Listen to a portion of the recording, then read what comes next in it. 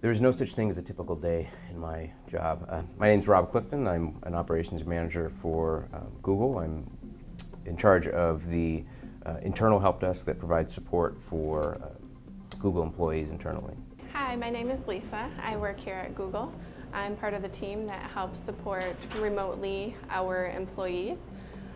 So anytime an employee has an issue, they contact us and I help resolve the issue. And of course, it's different for every user. That's the cool thing about support. You're doing something different all the time. My name is Eldridge Alexander, and I am a TechStop Connect engineer here at Google. I've been in the Army. I was field artillery for 3 years before I came back to Michigan, and I went to Washington Community College. My name is Jody Blevins. I've always been playing around with computers and technology, video games, all that kind of stuff. My name is Brian Adams, and I'm one of the corporate operations engineers that work for Google in the Ann Arbor office. First thing, I come in the morning and I check my email. That's the big thing. We get about 13 times more email than the average business person here. If I'm on a chat shift, I jump into our chat program where we have a queue of people that have been waiting in line for remote chat, or we do phones or email tickets. I work with a lot of networking within hosts.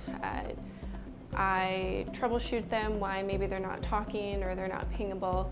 Perhaps someone is doing something by hand, using a spreadsheet application, and they want to stop having to do it themselves, maybe find an automated way to do it. Then again, a big piece about my job is sort of managing the overall operations and making sure that we're scaling effectively to meet the needs of support demands at our company. So, but doing that in a way that's beneficial to the company, and again, not just throwing people at a problem, but finding more intelligent ways to problem solve.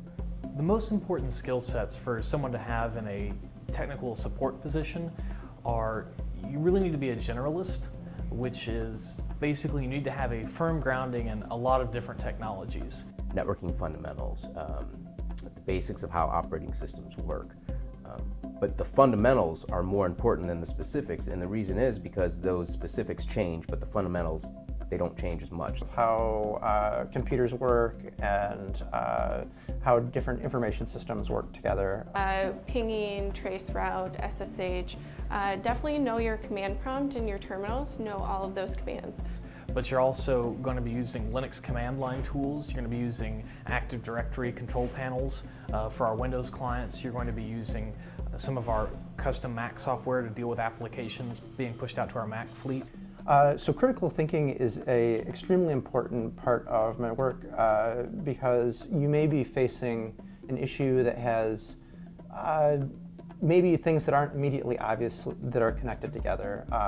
It might be a combination of working with a networking system plus a computer or mobile platform. Doing some critical thinking, even getting some teammates involved, helps that process. It could be a broken process or something just to improve. You want to really think at how to solve the problems rather than just make a band-aid and solve that symptom. What are the underlying causes when you start seeing the same issues come in? It's so important to be able to problem solve, especially in the IT field. So that's something that we really look for in people to join our team, is just being able to effectively troubleshoot things, problem solve, be able to take data and make decisions off of that data. Here we have a team of probably 20, 30 people.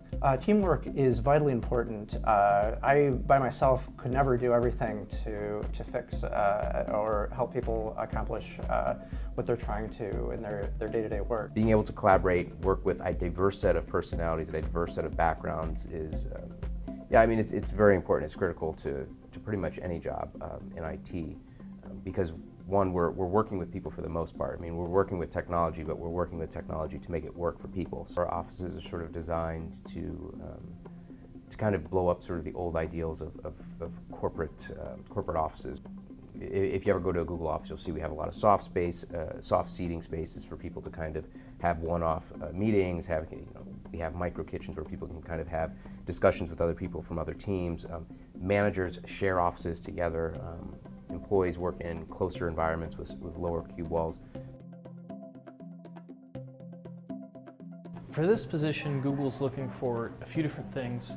One is obviously technical skills, but they definitely want you to have a variety of technical skills, definitely be a generalist. They're looking for somebody who definitely has the drive, people who are willing to learn more, wanting to learn more, pretty much have a thirst for this type for IT. Because if you don't love technology, quite frankly, you're not going to stay up with all the new technology, and you're not going to learn the new things that come out, because that's a huge part of IT, right? Like, IT is constantly a changing field, and I think at least the people that I work with, the reason that they're excited about IT and the reason I got into IT was because it is always changing.